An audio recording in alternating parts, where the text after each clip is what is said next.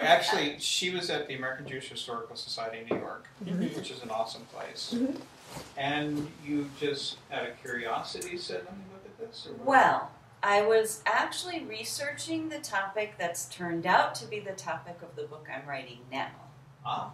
And it was because I was looking for some sort of evidence to confirm these other rumors that I was interested in, that I asked for the executive committee meeting minutes, because I thought if there was any sort of evidence that they had really discussed these other things, it would be in there. And so I was looking for something else, which I didn't find.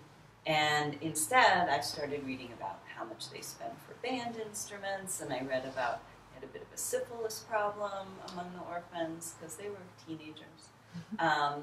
And then I read about this group of 8 children who were bald because of the x-ray treatments they'd gotten from a woman doctor at the Home for Hebrew Infants. And I just was so stunned. I didn't understand what was happening. Where were these x-rays? What were they x-raying these little infants for? And in fact, it was even more mundane thread than that because it was a request for a wig. That's right, it was. It was the motion to purchase wigs for the children who are bald because of their x-ray treatments approved. To which your reaction was, what? What just happened? Yeah, that was my reaction. What just happened? So then, because it went over about 3 different months, 3 different meetings. They discussed this. The kids had been brought in, and the first discussion is like, what happened to them and who's responsible? And so they wrote to the infant home. And then the next meeting, they said, we got a letter from the infant home where Dr. Elsie Fox, who's an expert in x-rays and a graduate of Cornell Medical College, explained her research in a letter, which they did not include in the minutes, so I don't know what it was ever really about. And that the infant home agreed that they would take responsibility. And then the third meeting was, all right, we're going to buy them wigs and send them to foster homes. But take responsibility in the sense that they could buy them wigs. I suppose... In other words, it was a limited, oh yes, now we understand, we'll buy them wigs. Right, like who's going to get charged Doesn't for address these? the basic ethical question. Well, and I think too, responsible for, if anything further occurred medically, what their needs might be. Right. But that's the last I saw it mentioned. Huh. So that's where it started. And it was just so strange and interesting that I wanted to pursue it. And yet you wanted to pursue it. You teach at Shippensburg University. I do. So you could be classified as an academic. And you wanted to pursue I this. paid enough for the PhD. I'm still paying my student loan, so. Well, but you wanted to pursue it in a fictional way, as opposed to an article or a journal piece or something. Yeah, I was doing the research because I thought I would do a sort of narrative, historical nonfiction centered around my family history, and using that family history story to tie together these various threads of American immigrant history. But once I read about... Which quite a few writers have done within the past 10, 20 years. Yeah. So it's a really good structure for a story. I thought so, because in my family history we have... my great-grandfather was a contractor in the garment industry in the Lower East Side of Manhattan, and exploited to some extent that resulted in a pregnancy, one of the girls who worked for him, and they lived in a tenement on the Lower East Side, and he ran off to Colorado because he got tuberculosis. I mean, it seemed like all these great historical moments could be put together. But when I read about this business with x-rays and woman doctors and bald kids, I was like, no, I want to imagine that because I want to be able to write a story. Had you written short stories before that? None that anyone else has ever read. So they haven't been published? No, they're unpublishable, really. Okay. I mean, nothing I ever... I think I tried to get one story. So how much wonderful combinations of ignorance and courage does it take? Oh, I'll just write a novel about this. Yeah, I'll just write a novel about this. I think a good combination of ignorance and courage, which I think is a character trait of mine, really. My dad, at the first of my failed marriages receptions, my dad told this story that he thought really exemplified my personality about how when I was at summer camp, and I was taking my swimming test to swim in the deep end of summer camp Green Lake in the Catskills, except I couldn't swim. So I don't know why I was doing this, and I really could not swim. And the whole time I was swimming, the lifeguard was like hovering with that hook over me, right? Because they could tell I couldn't swim. But somehow I managed to like flail my way to the end. I think more because I was too embarrassed to get hauled out of the water. And my dad said, that's because she's so full of perseverance and courage. And I thought I was just too stupid to like stop because I didn't know what I was doing. So some combination of those two traits, I think you need to write a novel. Yeah, what a perfect metaphor for fiction writing, actually. Apparently it is. Yeah, especially the part where if you think at the end of that doc somebody's going to publish it, which is really insane. So right. I just did it to see if I could stick with it and get it done. Which you did. I did. And then you thought to yourself, now what? Now what? So I got, the writer's market, and Okay. I wrote the beautiful query letters, and I would research agents and get books that they had represented and read those books so I could refer to them in my beautiful query letters that I put into nice little envelopes and sent to addresses that I think lead directly to paper shredders, because nothing ever happened. And a couple places actually rejected it, which was helpful because at least then you could cross them off the list. Yeah. Some intern actually read it.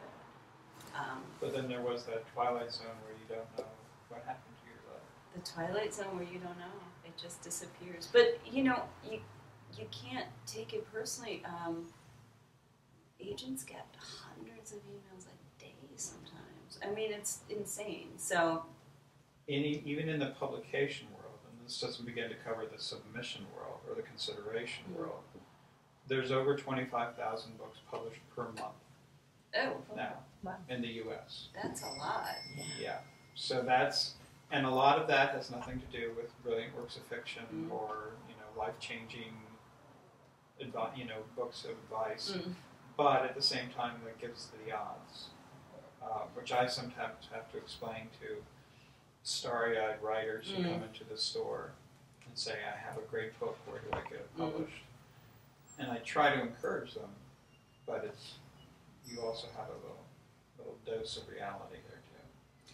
It's very unlikely that something gets published, and I didn't think my novel was commercial anyway. I thought it was sort of maybe a fiction imprint of an academic press or a small press.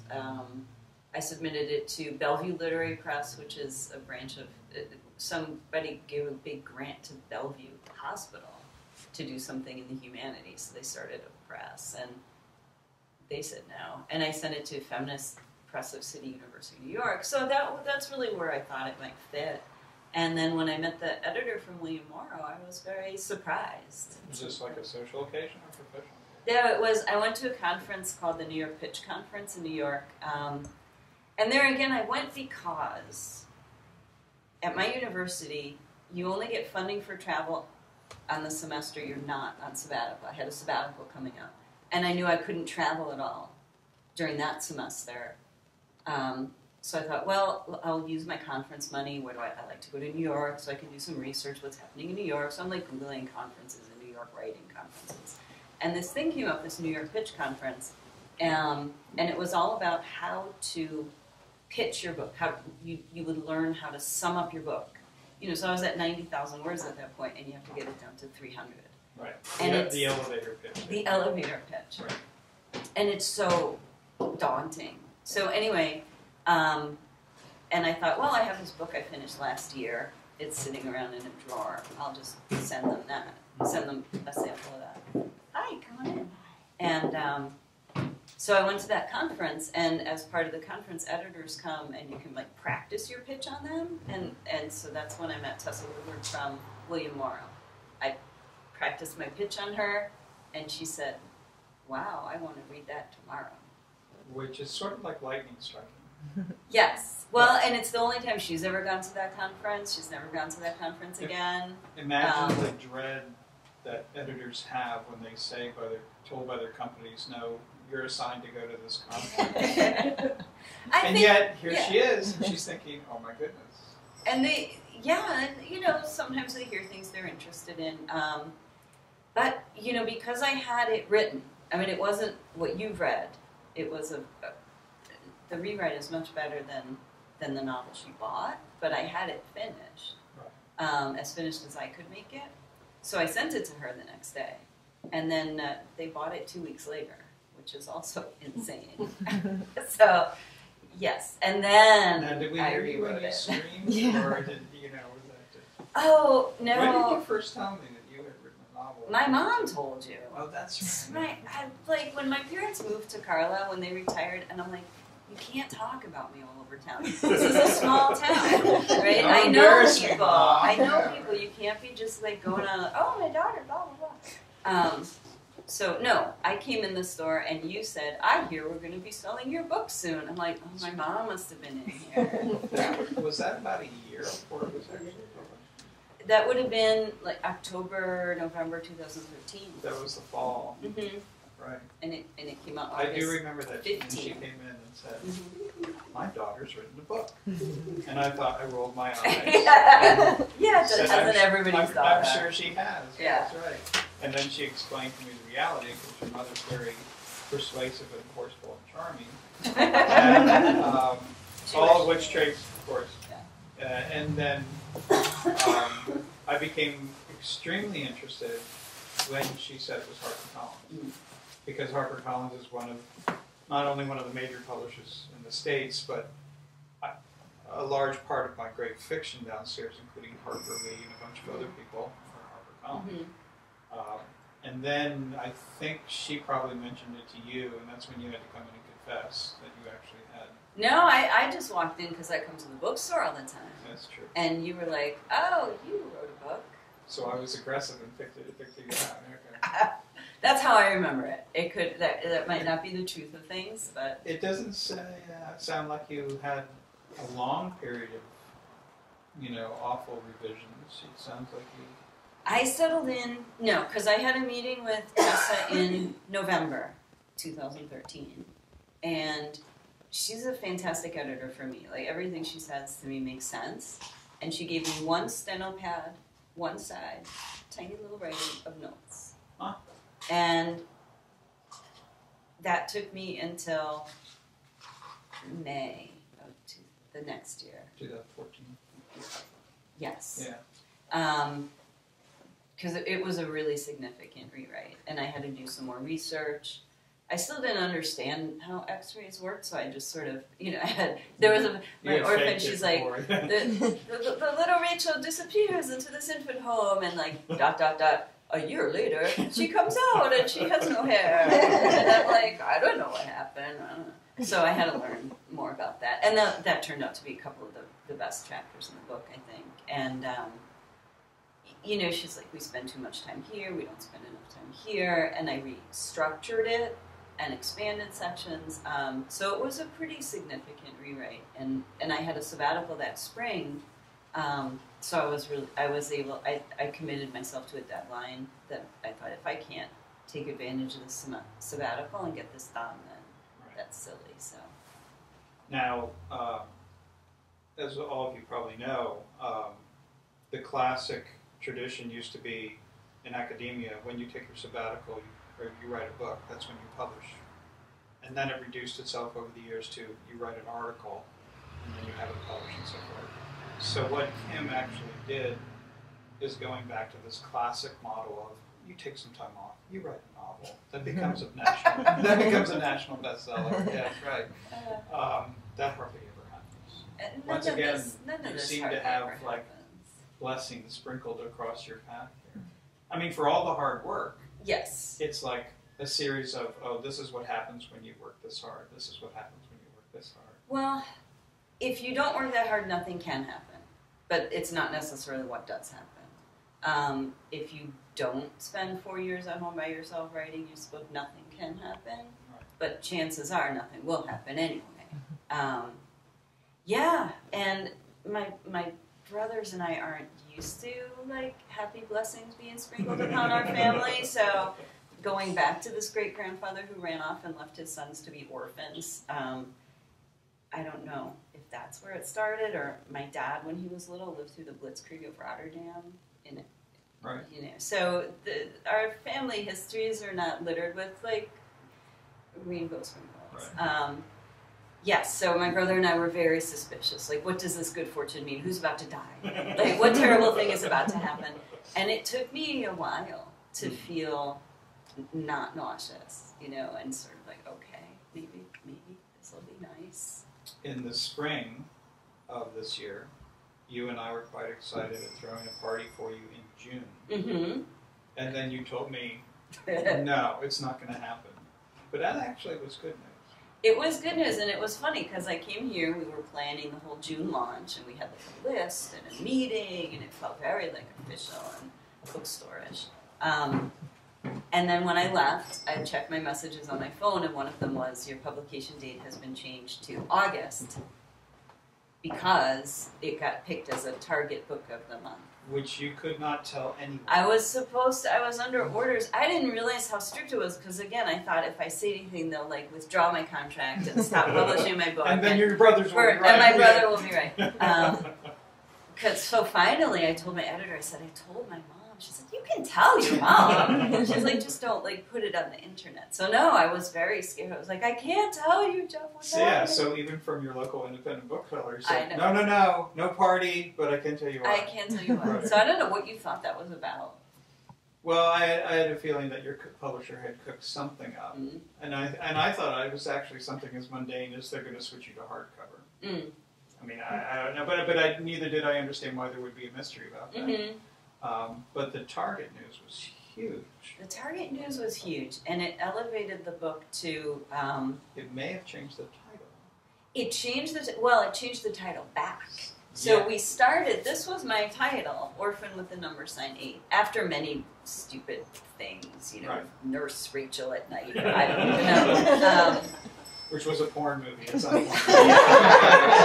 Yes. Now I'll never be able to not think about that. But then it was spelled out when you came to me and said, let's party. I don't know, above my editor, above her editor at HarperCollins, they thought if they spelled it out number 8, it would be more searchable or something. And I was sad, and my editor, who was on maternity leave, and not even answering emails, she called me and she said, it's okay. I was like, okay. But then Target had seen an early version somehow, and they said, oh, we like that. And William Morris said, okay. Back to number 8. And then Target said, her suitcase looks too new. So William Morris said, we'll throw it down the stairs and put dents in it. So that happened. And then her socks used to have lace on them. And I saw the cover with the notes back and forth, and it was like, delace the socks, because I guess they look too luxurious or something. No orphan would have lace. No orphan would have lace. And I guess the coat had at first come back from the art department red, and my editor said make it blue. It's interesting that Target did not say a single word about content. They were so cool with everything. They were actually more interested cool in packaging. They thought their customers would like it. And they've promoted some fantastic books. A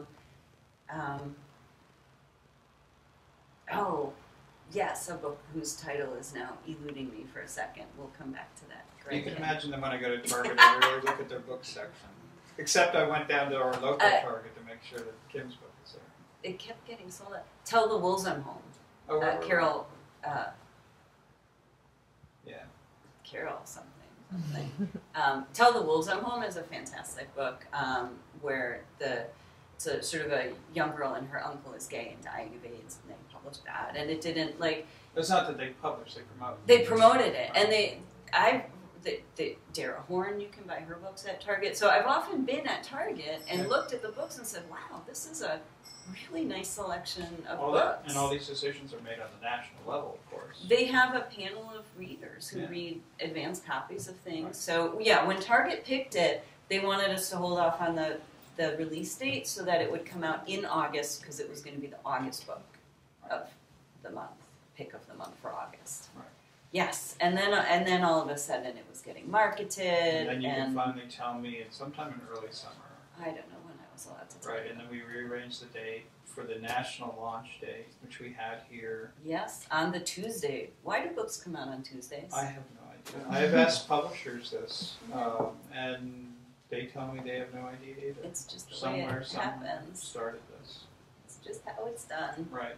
I think they need to get the books out early enough in the week so if there's any concurrent book reviews, as if book reviews matter anymore, which are always most influential on the weekend, that it'll be just ahead and it'll be available. And that's a completely speculative idea. So. Sounds like a good idea. We had 150 people downstairs. It was crazy. It was really hot. It was really hot. I was a little afraid. We had all my our air mom conditioning was on. We finally had to open the back door for fresh air.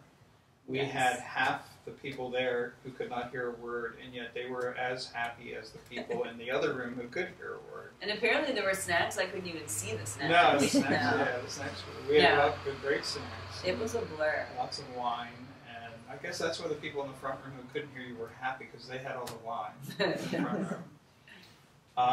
And at that point, you started to travel. I traveled a little bit, yeah. I traveled in August. I went to Los Angeles and did a reading at Book Soup. And then I traveled to Phoenix and did a reading at Changing Hands. So those were nice events. And then I've been traveling through various... I went to Pacific University in Oregon as a visiting writer as part of their writer series. And then I went to Denver through Jewish Book Council. And even before the book came out, I'd gone to New York to attend a book expo, and I saw you there in your role as buyer of books, and I was at a table as a writer of books. Yeah, third person in line, because everybody was running around with what's called ARCs, advanced reading copies of this. And actually by then they had real copies, I think. No, they were still. They couldn't have because this was May. Yeah, it was only May. So advanced reading copies, and everybody was running around like this, and I had to fight myself to not grab everybody and say, you know, she's here, and she's from Carlisle, and she teaches the Schindler. She's mine. I know.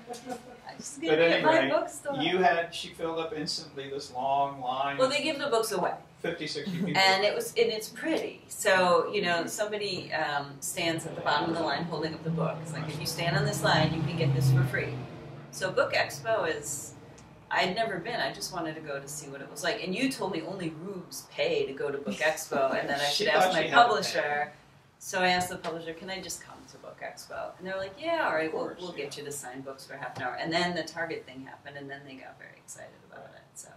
But there is... I mean, there's probably several hundred signings at this largest English language book convention in the world.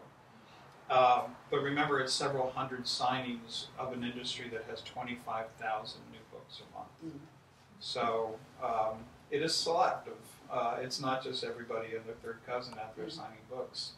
And it was tremendously exciting to wait until...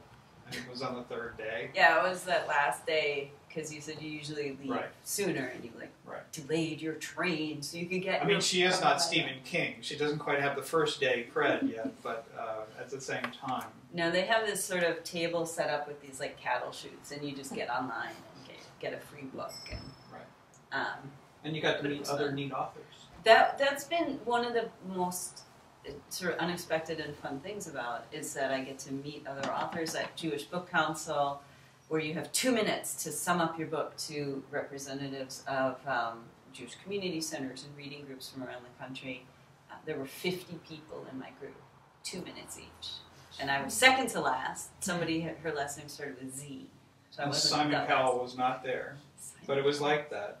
It was kind of like, yes, then they hold up signs like saying perfectly now. Yeah. Yes. And that's so, but in my group, so we're sitting alphabetically. So I got to meet B.H. Shapiro, who has a new book out called The Muralist, and I got to meet Sigal Samuel, who has a book out called The Mystics of Mile End, and you know, I met all these cool writers who were sitting next to me, and that was really neat. And at Book Expo, I got to meet writers, and at some of these events, I'm meeting people, and And it gave me the courage to put a panel together for a conference in April, where I just wrote to these writers who I really admire. I said, hello, would you like to be on a panel with me about this? And they were like, okay.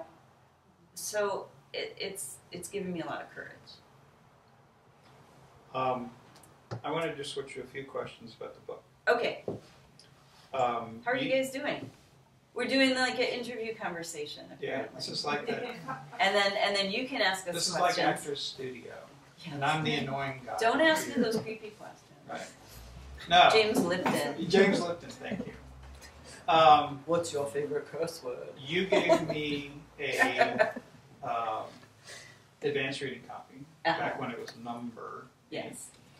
And unlike all of your family, unlike all of your friends, I did not read it in 12 hours. I did not read it overnight. You didn't read it overnight. And I've never told you why. I just always explained, oh, I've got so many books to read. I'm just a slow reader. I want to give it the proper time. I gave you all these wonderful, yes. evasive Is there a better story than that? Well, there's a slightly different story. All right, let's Have hear all it. of you read the book? You don't have? Okay. I won't give anything away. It's about an orphan. Well, that's the key. Okay. The orphaning happens in the first chapter Oh. in an act of incredible, brutal domestic violence, Sorry. which I found extremely alienating. Oh, no. I mean, Yeah. but it showed you I was already buying into the reality of your fictional world, that I took it seriously. Okay. And I thought, if the rest of the book is going to be like this, I'm going to have a very difficult time. Oh. Because there's children involved. I felt like I was watching a Steven Spielberg movie, because small children were in danger, there was incredible violence, and I thought, oh no, it's such a sweet, gentle soul who handed me this book. That's because you don't really know me.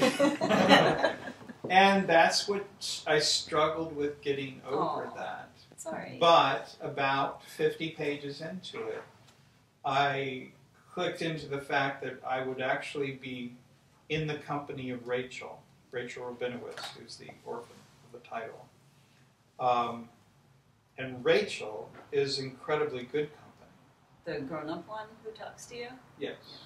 And sweet and interesting and strong and complicated and a little gnarly and slightly eccentric and for many, many great reasons that are perfectly understandable. And then all of a sudden I was rushing. I felt like you started off on a slow river and then you begin to hit very interesting rapids and then things just take you away. And I rushed to this absolutely perfect ending, Aww. which was astonishing. And That was hard after that, anytime that Kim came in, after her about 12th time of asking me if I had finished the book, I was able to burble to her. I was sort of incoherent as to how wonderful the book was. You said nice things. I did say nice things, Yeah. sincere things. The thing is, though, you've got a lot of different forms of violence in this book. I guess so. Tell me of all the different ways that you detect violence in your book. I'll tell you about all the ways I detect violence in my book. I think a lot of bad shit happens to people, as we're especially reminded of this morning. Yes. And these are moments that you have to really figure out how are you going to integrate that into the narrative of your life. Mm-hmm. And can you still take control of the narrative of your life, even if it incorporates incidents over which you had no control? So that's an interesting thing to me. I feel like comparatively to some stuff I've read or things you see on TV, it's a lot really, of things you could find downstairs. Yeah, it's really not that bad, I don't think. But you have human violence. You have domestic violence. True. You have people lying to each other. I guess. You have people who are utterly uncaring of the violence they're doing to others. I think they don't see it that way. Right. You know? And yet violence is done because kids go bald. Kids go bald. Cancers develop. Yes. Yeah. And in doing medical research on other people, that was very interesting. Another reason to do fiction instead of an article or a book, because in fiction you get to imagine with empathy what is the mindset of a doctor who says, oh, I've got a bunch of children here at this orphanage and no one to ask permission. I wonder if there's some other way to cure scurvy. I think I'll give them scurvy and then try stuff out on them and weigh them and measure them and take samples of their stomach acid and make charts and graphs and write articles about it. And how is that bad? Could this be connected to the fact that the experimental doctor had no children herself? Well, the doctor that I kind of modeled her on was more Dr. Hess, who was a real doctor who worked at the Hebrew Infant Asylum. And Right. he did a book called Scurvy, Past and Present, and he did a lot of research on children. And so Mildred Solomon, no, Dr. Hess had children at home. But Mildred does not. Mildred does not, but Okay. I don't know that. You know someone's going to analyze that in some future article on It's- orphan number. I don't know. I mean, to me, that was more of just a professional choice, you know, that she Yeah. wanted to pursue her career, and that was more important to her than getting married and having a family, which would have distracted her from her career. So, Do you think that she ever saw the orphans as human beings, or did she see them as test subjects? I think you see them as human beings, and you convince yourself they're test subjects. That's what I think. I don't think Mildred Solomon is as bad as people read her, but I had already to run make into her this, up. yeah. So yeah, and then people ask me, why did you make this doctor a woman? It's like, well, that's what inspired me, was that there was a woman who was, you know, in charge of an X-ray room, which was expensive and fancy in 1918. So that was really interesting to me. You understand, though, how people will ask you that question and then hear your answer and think, oh, she's just deflecting the gender nature of my question. She's just saying, oh, when you refer to history, it's an escape valve. You can escape from a question sometimes by saying, well, that's how it really was. I'm not making anything up. Well, but if somebody said, why did you make that doctor a man? Like, nobody would bother to ask me that. So I think it's an interesting question. Right. That it was somehow this big decision on my part. I'm going to turn her into a female. Like, But in a sense, it's a question you can't answer, because you could just say, well, there's precedent. yeah. And I think that connection was much more dramatic and interesting. Oh, very much. In the novel, it's tremendous. Yeah, because what happens is Rachel's working as a nurse when she's an adult, and this Dr. Mildred Solomon, who experimented on her, becomes her patient. Which is this is the central... I'll never come up with anything this high concept. Yeah, it's really sad. It's the central dramatic tension in the book. It is, That and right it's there. so easy to sum up. Right. That's part of your elevator pitch. This is why the thing I'm writing now is driving me crazy, because it doesn't do that. I don't think most things do. But remember, please, for your own sake, that you didn't come up with your elevator pitch until well after you had finished the first draft of your novel. That's true. I didn't even realize Mildred Solomon was the antagonist for like a couple of years. Yeah, and it's a question of whether she sort of is or not. I think she became, once I realized she was, then she became it more. Yeah. I thought Amelia was the big antagonist, who's another girl at the orphanage. Yeah, that's right. She's sort of set up, but then doesn't, she diminishes with what... Yeah, she's just another kid. Yeah. But yes, Dr. Solomon becomes bigger and bigger. But yes, then that's such a cool situation.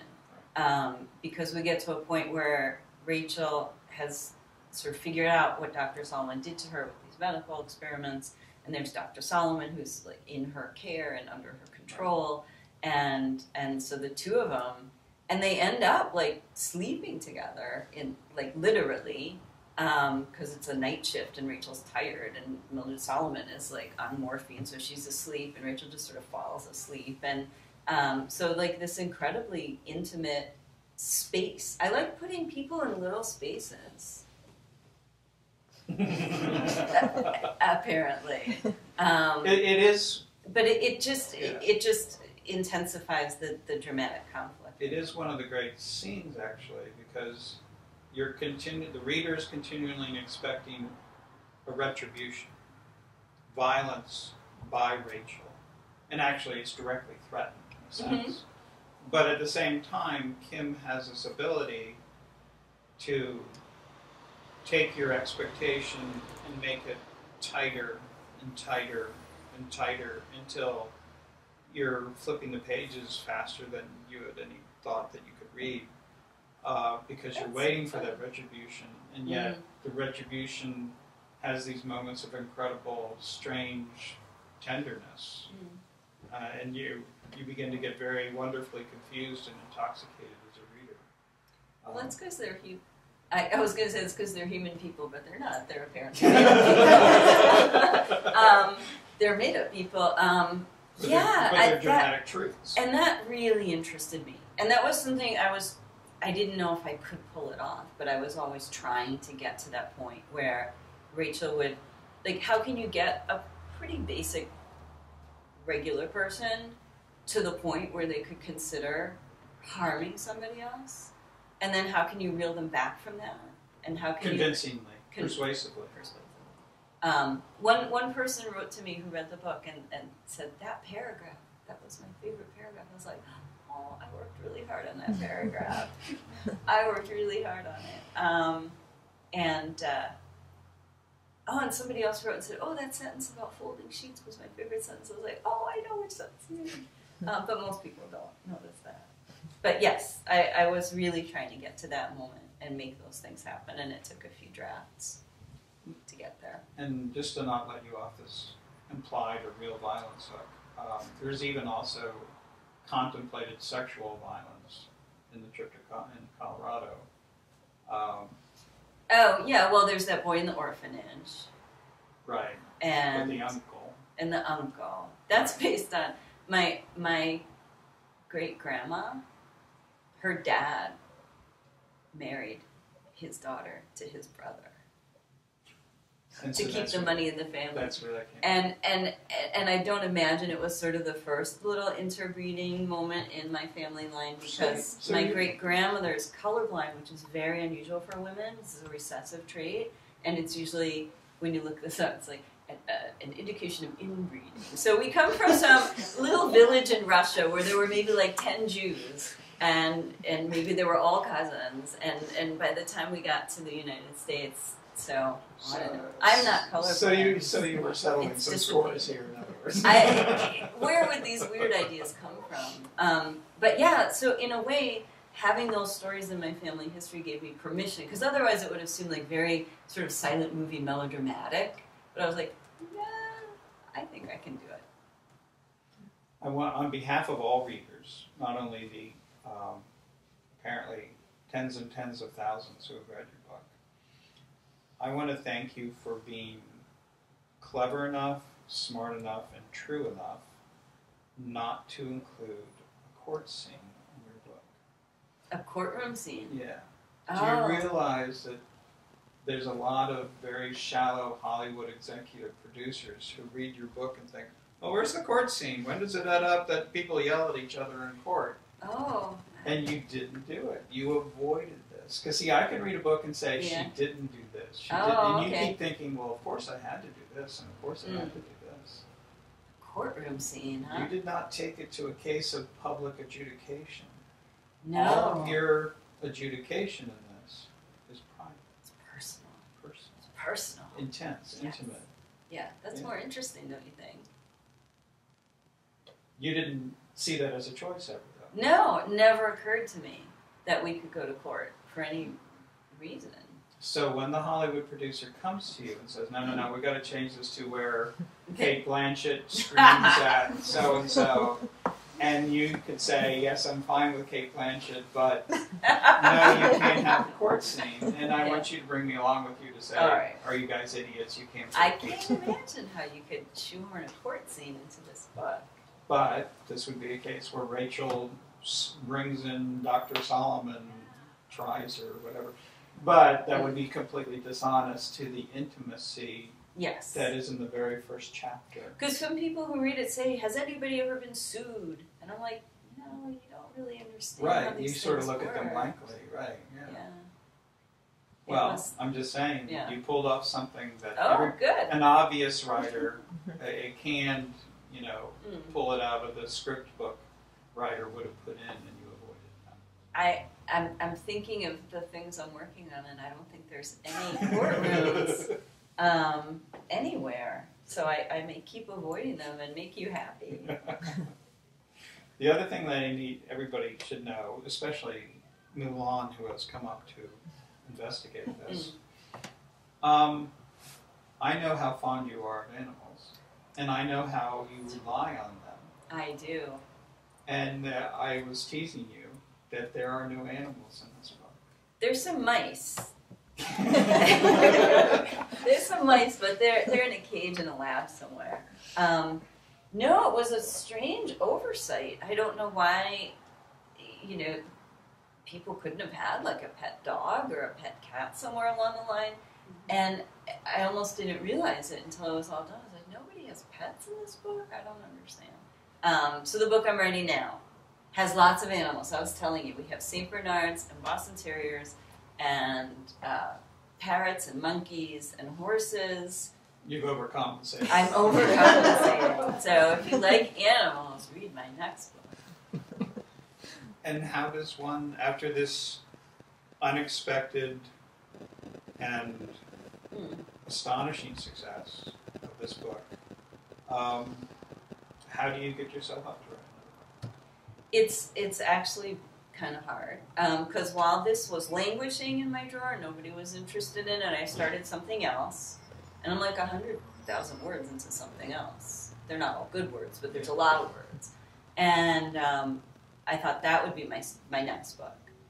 And when I was at Book Expo and I started to realize a lot of people might buy this and read it, then I thought I should probably make my next book more like this than the one I was working on. You were attacked by sequelitis. Yes. It's not really sequelitis, No, I know, but I just yeah. thought, if I read this book and I thought, I wonder what else this person wrote, I'd want there to be some connection. And so I went back to that topic I was originally trying to find out when I discovered the X-rays. So and I have something in a drawer that's it's sort of 1970s, New York, upstate New York, Manhattan, with side trips to Amsterdam and South America that I'm very fond of and we'll get back to.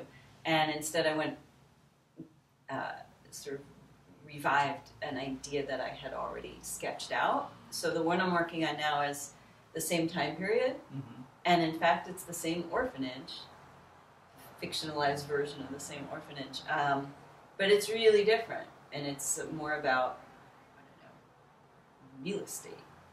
So we visit this orphanage, but it's in a very different way, and everybody's outside, and they move all around, so... The orphanage no longer exists. The orphanage that inspired this book does not exist anymore. It's a playground. Except you're making it very real for lots and lots of people. Yeah, so the book I'm working on now, the orphanage is in it, but it's really different. But I'm much more self-conscious. It's harder to write now because I get worried about it, and I get worried about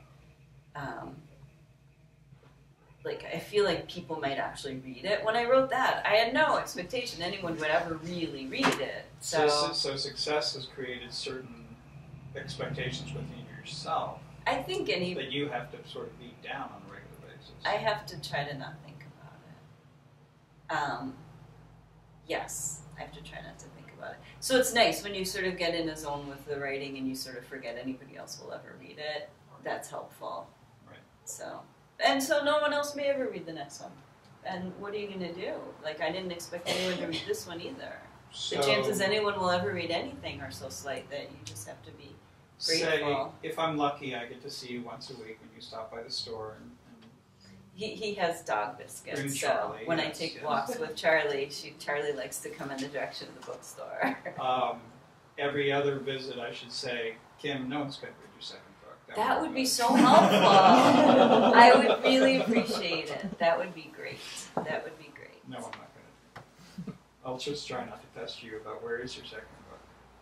That's what. It's gay right away.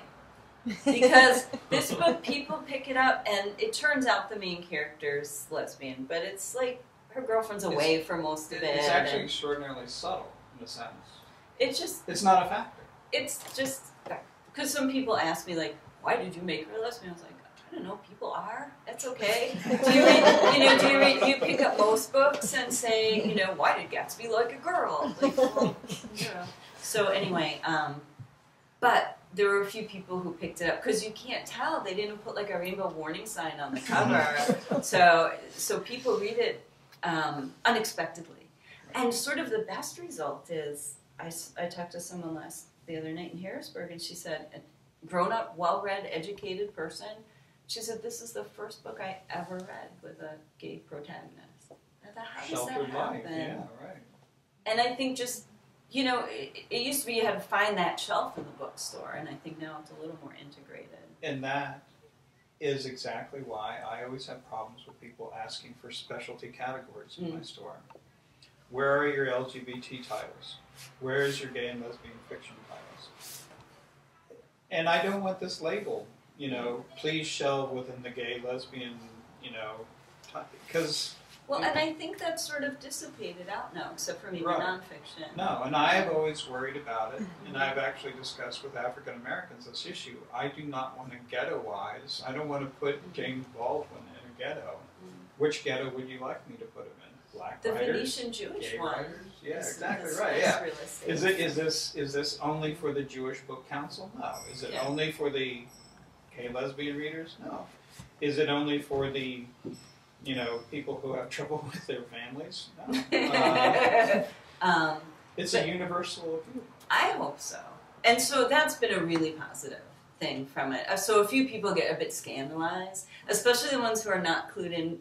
Because if you're kind of thinking about it, you start to pick up on it pretty soon. And if you're not, then all of a sudden you get a big surprise in a library restroom. of all shady dives. Of all the shady dives. Yeah. Yes. And so that's the point where people who perhaps bought it at the Walmart in North Carolina unsuspectingly are like, what kind of book am I reading? So the one I'm reading now, I'm like, let's just have a guy pick up another guy, chapter 1, and I'm like, okay. Which sooner or later, stick with this book or not, but you may have to have Teresa call you and say, does this work? Does this work? Why did you put this in now? That sort of thing. You may have to argue about a lot of these things down the road. So. Tessa, you mean? I mean, that's a form of creation. Yes. That's a form of publishing. Yeah. But the editor at William Morrow was super supportive the entire time. Nobody ever questioned it, and Target was into it, and so it's been sort of a non-issue. A benefit to being a very late bloomer. So if I had been a precocious writer in my 20s, then I think that might have been more problematic. But I waited a long time. It is very sweet of Kim occasionally to send me on to links saying this reviewer on Amazon wrote, great book, except for that lesbian part. It's like, oh, you got it. Which is the opposite Jeff's reaction, which is always like, can you bookmark those lesbian pages for me, please? So I don't have to read the whole book again. I did make one teasing reference to her when I said he was very fangirly. that she had written probably the hottest lesbian scene that I've read in many years. We need to see his bookshop. Not like I go out and what search. is this up against? But it's and I said that to tease her because it's not something she even regarded as quote unquote hot. It's just I knew it was hot. It's just extraordinarily lovely. Yes. Right. No, I knew it was hot. Yeah. Yeah. But there you go. You're welcome. You didn't feel offended that stop. Okay, identity politics. Don't do that. No, you can have fun with that. That's what they're for. Right. Yes. Which is not something I use when people come up to me and say, "Is this book any good?" And I don't make a reference to that. I just there's a sexy part. Yeah. But those are, to be sort of weirdly honest, those are really significant plot markers for me in this book, the little sexy moments, because those are when I'm thinking about my characters, these are moments where they're like most intensely in relation to one another in ways that are really significant to their choices in life and their sense of who they are and their characters. So for me, those are really significant moments, and they actually move the plot as well because they motivate people and give them reasons to do the things they do. So those are really significant. And they're not put in there as ends unto themselves. They're put in there in this web of relationships. And some of the relationships are very tense and have very conflicted feelings. And some of the relationships are, the reader can take a breath almost and say, there's nice people in the book. There are nice people. It's not all violence or sex and violence. And rock and roll. There's no rock and roll. But it's not that kind There's of book. a marching band. But I didn't want to, I just am fascinated by this idea of knowing how sweet and tender-hearted and what a good person Kim is. I looked back on her novel and thought, my goodness, she can write about violence. And she can write about sex.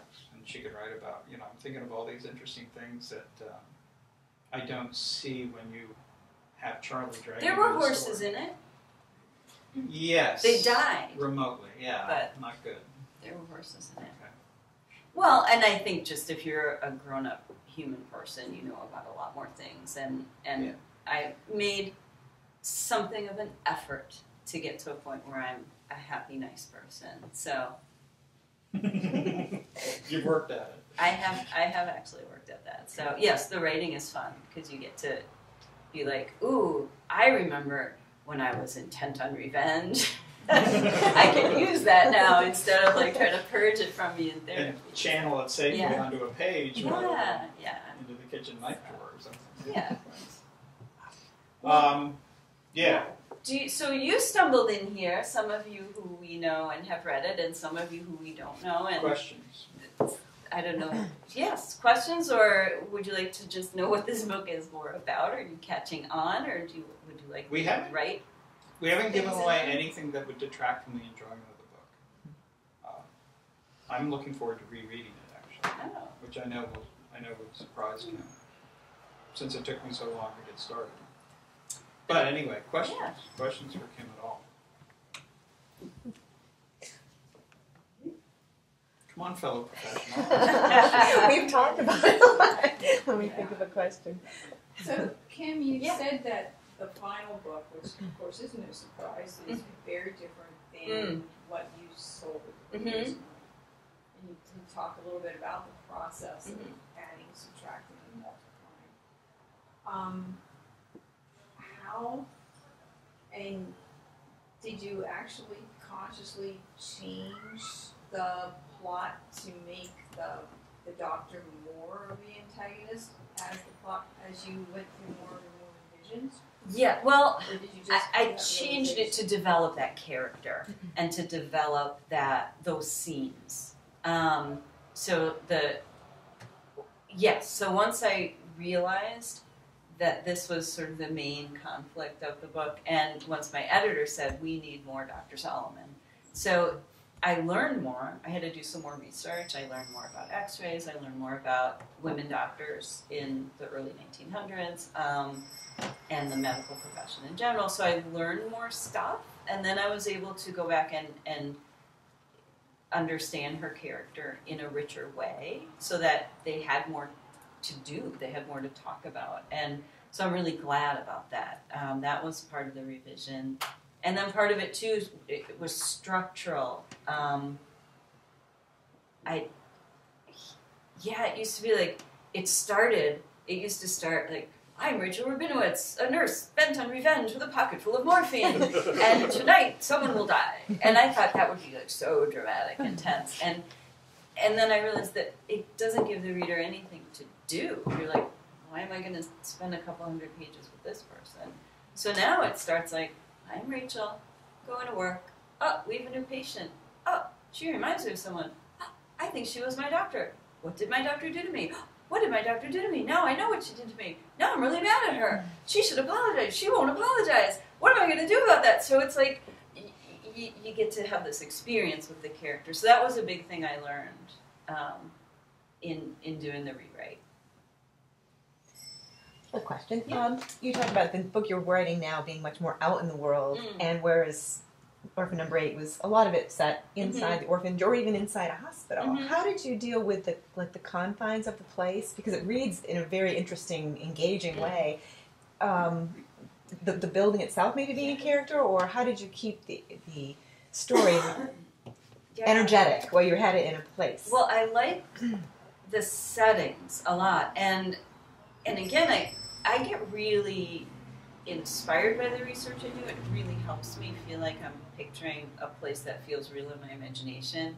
So for this orphanage that's based on the Hebrew Orphan Asylum, I mean, I have at home a Xerox copy of the architect's handwritten prospectus for the building from 1880, where he describes like the fire escapes and the stairways and how many bathrooms it has and how it's all laid out. And then I've read a lot about how they lived in it and sort of would move through that space. So it gets to a point where it just seems like I can just go to it in my head. And then my characters just, you don't have to really explain it to the reader. We're just moving through a space, and I think then the reader just follows along because the characters seem to know where they're going.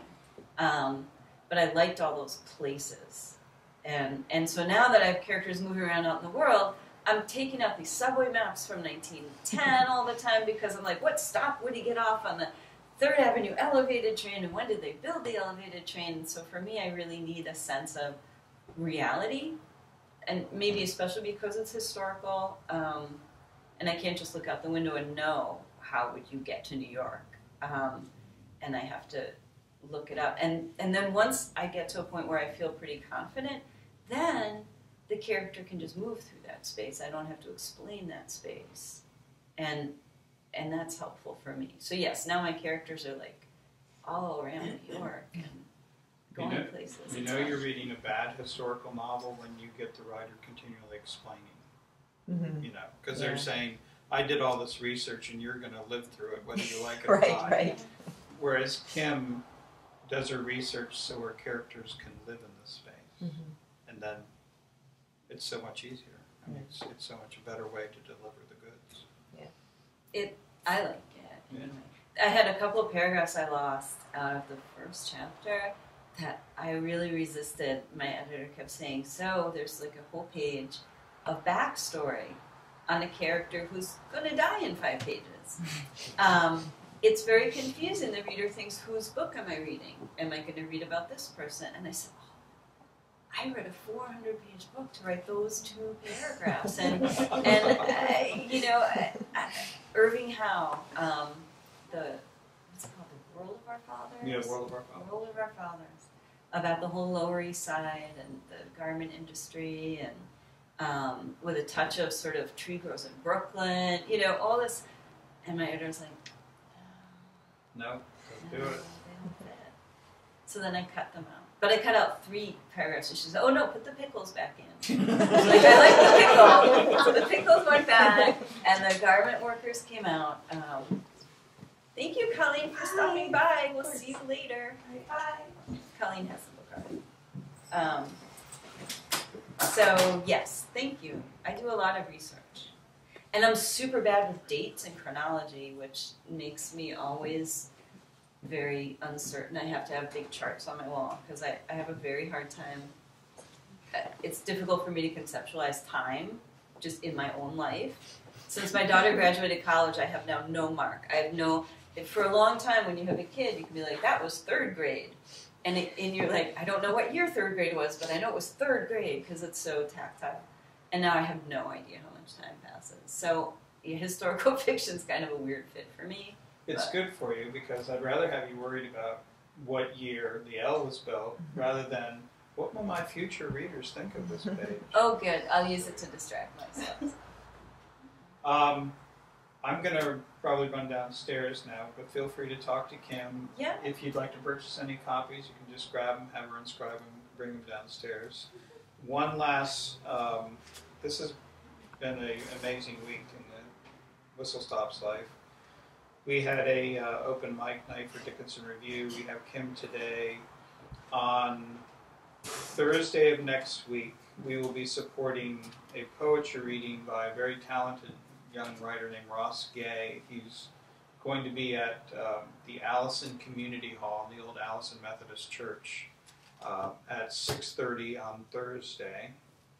And on Friday, we're going to have a fellow Shippensburg professor. Yes, fantastic poet. Nicole Santa Lucia, or Santa Lucia? Santa Lucia is what I say. She has a book called Because I Did Not Die. She'll be here at the store in this room on Thursday night at... Is it Friday night? Sorry, Friday night. Yeah. See, this is the complication with chronology. Thursday is Ross Gay. Friday is Nicole here at the store. I'm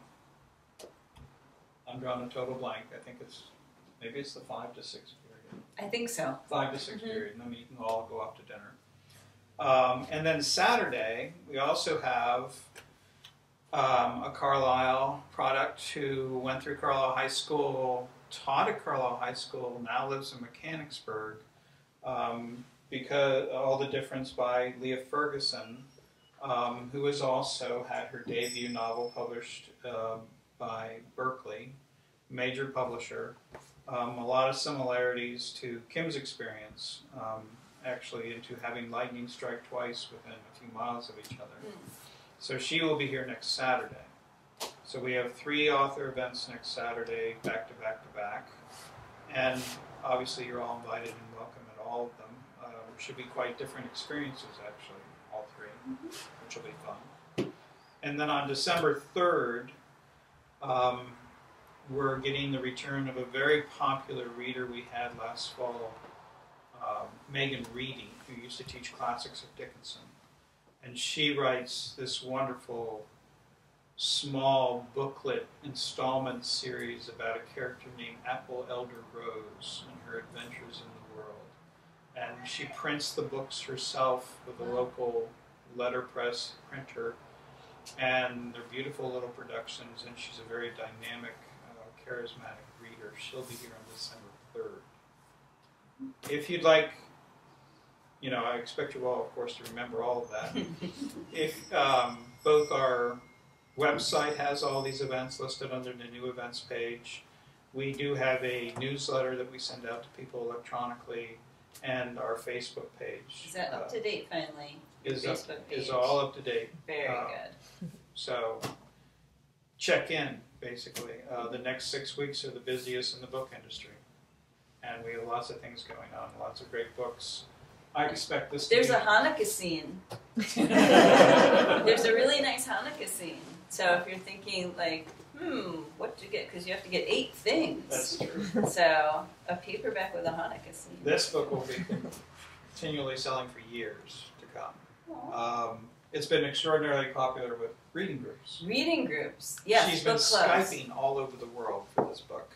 And Yes. You've got many translations, actually. We just got Spanish, Okay. so that makes 11. 11 languages. Yeah, 11 languages. So, talk to Kim, stay in touch We with her. don't have French or German yet, though. They'll come. I know. Well, they don't, you have to warn them. They're going to be bobbing along in the line of the movie rights at some point. So. There's no movies. No. We hear nothing. To come. Oddly enough, one little final detail, which I get questions about. There was a paperback original novel published 3 years before Kim's book called Orphan Train by a woman named Christina Klein.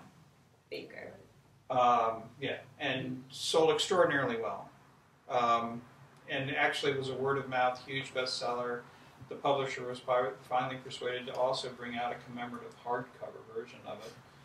And I gather the movie rights to that have sold years down the road. I think she's just started mentioning something about movie rights. Right, that's I've heard rumors. Yeah. This book has nothing to do with Orphan Train, which I have to explain to so many people. But in a way it does. So there's that's two what I things. tell people. There's two things. First of all, Orphan Train was William Morrow. So they were like, ooh, orphans. Yeah, we're on a theme here. We like orphans. In fact, they said to me, we like orphans at William Morrow. And it is the same time period. So it's sort of like, what do you do with kids if their parents can't take care of them? And one big institution, fund it really well, run it efficiently, and the others put them on trains and send them to farms. What could happen? Farms are good. So they go together, but they're different books. Yeah, different books. This is not a sequel, as I've had to explain to some people. Orphan Train, big wide open spaces, big wide open issues, sort of. Mm-hmm. Orphan number 8, small, interesting, intimate spaces, and intense, super personal relationships. It's a little darker than A Orphan little Train. darker than Orphan Train, right? But that's reflecting the darkness that resides. The darkness that I have so cleverly learned to mask. That she's That's so right. well hides. But thank you all very much Thank for you, coming. guys. Thanks to I Greg. hope you like this interview chat format we Right. tried today. It's an experiment. But that's mostly because whenever Kim comes in, we enjoy each other's company so much, we thought, oh, what the heck? We'll just talk. Just make everybody else listen. There you go. And Greg Bear's filming it for us, which he will edit into something that will go viral on YouTube. And he did not take any pictures of you, I believe, so you're all free from that. No releases necessary. But I gather Mulan is in the video. Mulan is in the video. She's very clever. She stole her scene. Well, thank you all Yes. so much for Thank coming. you all He'll turn very it off much so for you coming. won't wander in front of the frame anymore.